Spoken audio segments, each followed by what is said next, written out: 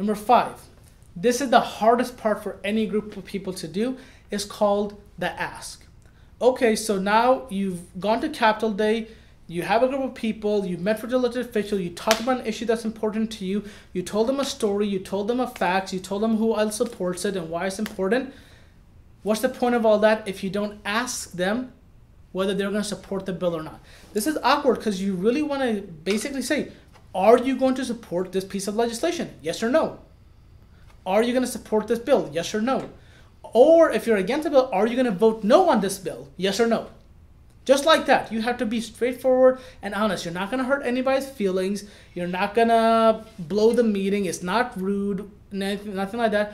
This is what these officials expect. They don't want to waste their time either. So they want a delegation to come that represents their constituents, people that they represent, and they want you to come, say this is an issue that's important to us. Are you going to support yes or no?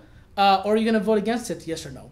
And again, when you ask this, sometimes the official might be like, well, I have to do more research, I have to learn more about it, etc., etc., etc., etc. And they'll come up with all types of ways and excuses and sweet talk, because again, that's their profession, to basically scurry around the question. Again, always come back to it. Do you support yes or no? Be firm, be straightforward. Don't be rude and excessive, but just figure out, are they supporting the bill or are they going to vote for you against the bill? If they say, I have to do more research, ask them, what more information do you need? Or what more insight maybe we can provide that insight. Maybe we can provide that information.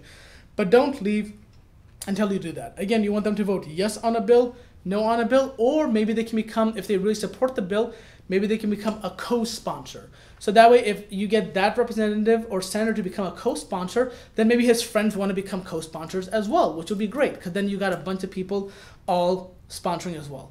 Make sure to have the ask, make sure to have the ask, make sure to have the ask is the most important part of the whole meeting.